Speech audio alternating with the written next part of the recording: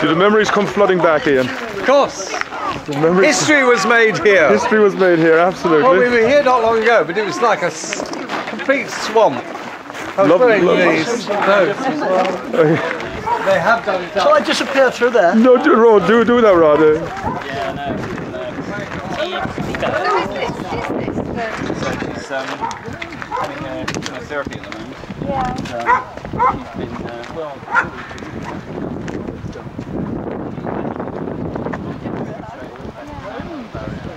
Finally decided after the house here, got some new job and all the rest of it. Finally decided she was going to come back. And I was in Italy at the time. And I said, well, look, I'll be back in the UK on Saturday. So Iris, what kind of thoughts do you have now as you're coming back into familiar territory? What's astonishing me is it's now a road. It's just a field before.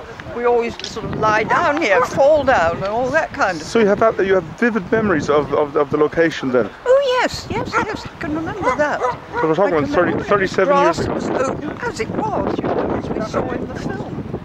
It was just all open grass. Yeah. But and it's these two. It's a lot different.